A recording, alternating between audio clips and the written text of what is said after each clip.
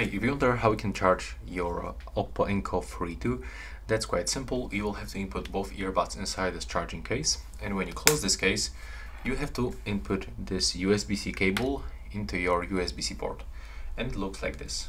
When you plug it, you can find information.